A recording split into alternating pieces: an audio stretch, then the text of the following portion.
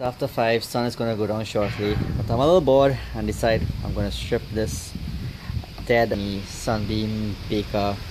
So I've just taken off the inside and it's not much in there, as you could see, and this is what came out from inside. This one three, I have some screws in there I had before. So yeah, this is the plan. Let me strip it down, let me see how I can get it.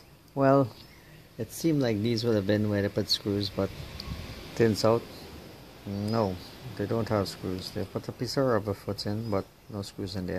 This was fun taking this out. This little piece here is a ceramic block that's suspended. Remove my hand. Suspended this thing here off the edge. 2 screws going in. Right, ceramic block, long screw, screwdriver, full length. Add the block, add the screw. Lots of fun. Inside, decent enough motor. Looks like it's might be induction motor. Might be too complicated. Simple, maybe just like a fan. Circuit board, nothing too complex, and it does look really like those are just the only screws it ever had. That said, it probably has the pry a little bit more. Those little tabs look like they held on pretty strong. So let me try to pop this out and let me see what else they have. Expected, simple board on front, as we saw. This was lots of fun to come out. Luckily the glue they used was pretty much old and dry, right? Pretty much glue like this. They stuck this on here. Still see some remnants there. So that caused a little bit of a problem, but now that's off. Yeah, simple cap. And basically, yeah, solenoid board on the board. One of those X2 capacitors to get filtering of these signals from running back onto the mains. It looks relatively simple. I think we're just gonna lock it open and see. This motor probably has a good RPM. Probably gonna be able to just stick that into a fan and use it, or for any other purpose. Yeah, let me just take this off, these screws on the corners, and see what we got. Simple toothed pulleys and belts, you can see, so it's not a bad drive system. This belt is gone, it's really tacky and soft now. I like the attention to detail in proper routing of the cable, proper securing, so I'm just going to take these off. Beyond that, here, let me see, simple, just a motor and pulley. I assume this will have to have some serious torque on it for it to work, being a mixer. Right, let me see if I can prop this up a bit. Heating element, 2 inputs, I assume straight 120. Don't expect it any different. And this is most likely a thermistor. It's coming off. Actually, this might be the thermistor. Yeah, there's a thermistor in there. Yeah. And I mean, the proper fiberglass insulation, you know, wires are properly heat shrunk, properly insulated with the fiberglass insulation. Really well done. No complaints on the design wise. Unfortunately, the hole here is a very small. What they've chosen to do is bring the wire in and then crimp it. This is just too much trouble. It's just easier for me to just nip a little piece of this plastic so I can get this connected through. Not like I'm using back this anyway. This time, sun's going down. Well, just stripped off the board, just put in here. I like the holder. I like the design. It's not bad. It's a pretty good design. I suspect this is actually a thermistor, and this is possibly a thermocouple.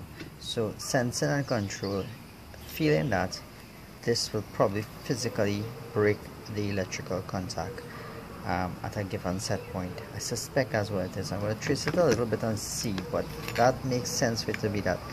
It has a writing TF2, and I suspect it's just a thermal shutdown. It makes sense for it to be that. Somebody's done some rework here, obviously. Some little bit of dodgy soldering. Inside, the whole thing is actually conformal coated, which is I guess to be expected given the environment it's in. But the conformal coatings on this side, nothing on this side. That is the side actually when you put it in facing the mixing basin. But yeah, On second thoughts about this, I think I'll just cut this. You know what, I want to try to use this motor, and well, obviously I need the capacitor for it, and to use back that board I'm gonna have to go through all the controls and use back all these and take these off, and that's too much dramas. So the easier thing for me to do is just cut these wires, join them all up, and in which case keeping this end like this, it's not too useful. So let me get to that, let me try something and see how that works out. I really shouldn't complain, it's 6 o'clock and the place is dark. At least we're not in the northern hemisphere where probably freezing my tail off now. I mean, this is like 25 degrees Celsius, great temperature, just a little dark earlier. Weird transformer, 10-volt transformer, so I find that to be a little bit odd. 10 volts to 50 ME. That's the controller. 6 diodes. Again, a little bit odd. You would think it would be bridge rectifier, so you would expect to get 4. Actually, I'm not watching, and there's 2 more there, so now 8 diodes. I wonder if they're rectifying 120 and rectifying the 10 volts. Could be SCR for switching, and that switches on the motor, I believe, and the relay is switching the heating element. And again, that sounds about right, because if you look at it, where this relay is located, it's located very, very close to the 2 brown contacts that went to the heating element, and these are the 2 contacts that went to the temperature sensitive switch, I suspect it to be.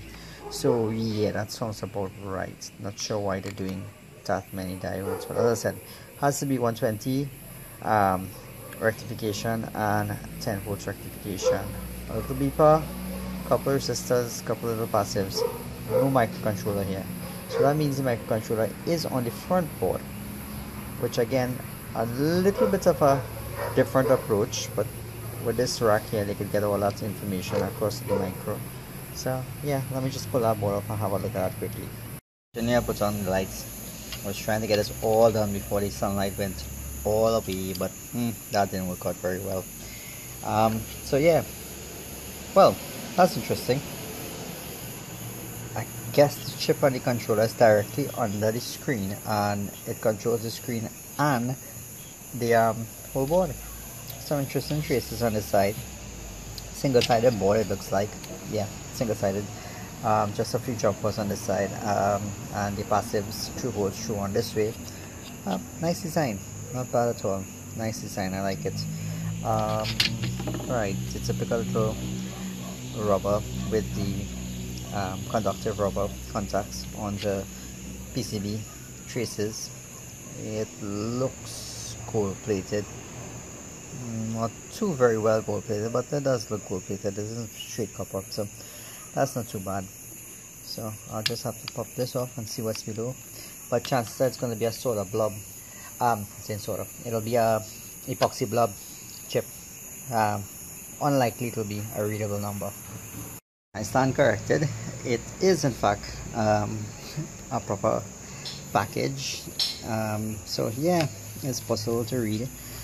With the conformal coating, and it does have a conformal coating on this side of the board too, it was difficult to get past. So I've taken that off with a acetone, and right now this is all trick I do. I normally just put a little bit of basically antacid, a white substance, let it dry, and then wipe it off, and the numbers on the chip become a lot more visible. As it stands right now, it isn't very visible, so very shortly I'll determine what chip it is. It looks like a 8x4 side, so 64-pin chip. Could be a typical little micron, I would say, not dissimilar to a 328, one of those little Arduino type chips. It looks like it might be pretty much that, maybe a little bit lower capacity actually, because that has some a bit more capacity functionality. Programming wise, this probably doesn't have that much to do. It really just has to control as LCD, not the most complex things. Input wise, we are looking at 1, 2, 3, 4, 5, 6, 7, 8, 9, 10, 11, 12 inputs. So the number of pins on the chip is important. In terms of the actual memory, and processing capacity not so much. I mean, this isn't a fast application, this isn't a complex application, this is a straightforward simple logic. If you press this, show this, do that, you know, so nothing complicated. Well, after some digging, I still can't find this number. The TR/XPI or XP1, it's not working out. The other number behind is not working out. So yeah, no luck. But either way, simple enough microcontroller, nothing that's too expensive. Probably $1, 10 cents, 15 cents US, nothing to talk about.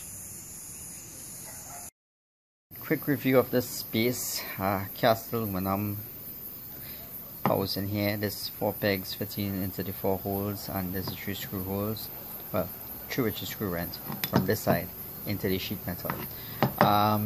So I found this out, and I initially thought that they had pressed it in. They did not.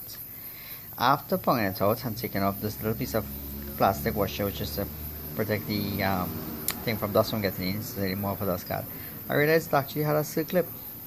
Whoopie ding, didn't pull that out. So yeah, this was pressed into here, so this is actually not meant to rotate.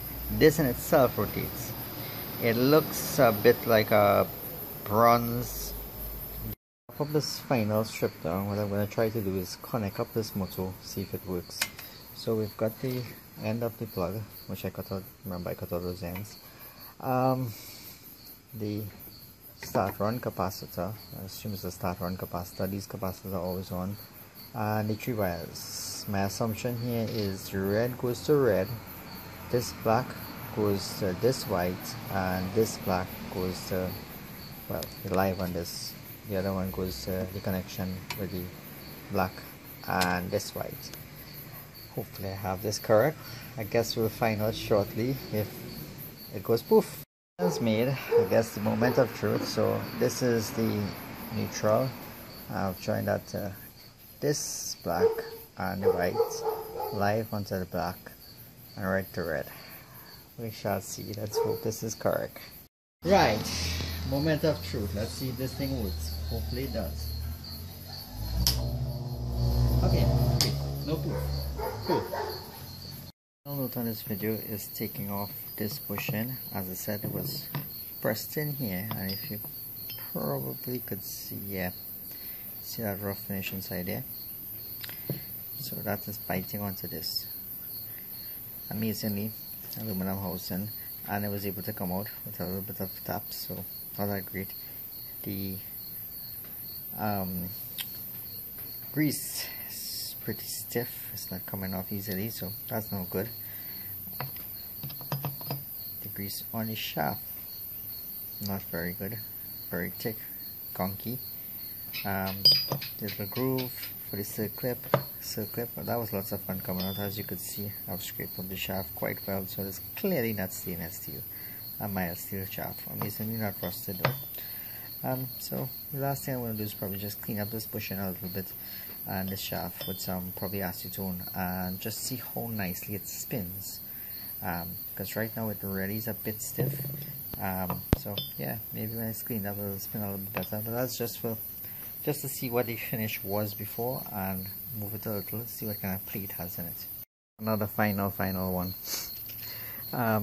So I've done nothing but just clean this up with acetone, and again this with acetone, no actual filing, sanding or anything else. Watch this shake. That's horrible. That is just completely unacceptable for bushing. They were really getting away with this based upon the grease. That is really badly engineered. This I can complain about.